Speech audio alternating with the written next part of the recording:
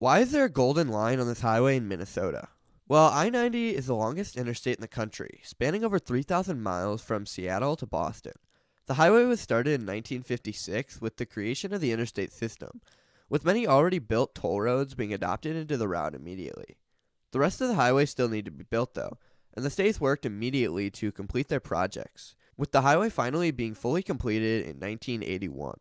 In Blue Earth, Minnesota, just west of the rest stop, the Golden Stripe was created to pay homage to the Golden Spike in Utah, which marks the final spot that connected the Trans-Continental Railroad. Unfortunately, the road was repaved in 2006 and the Golden Stripe was removed. But as part of the 2023 and 24 construction project on the road, they're bringing back the gold paint.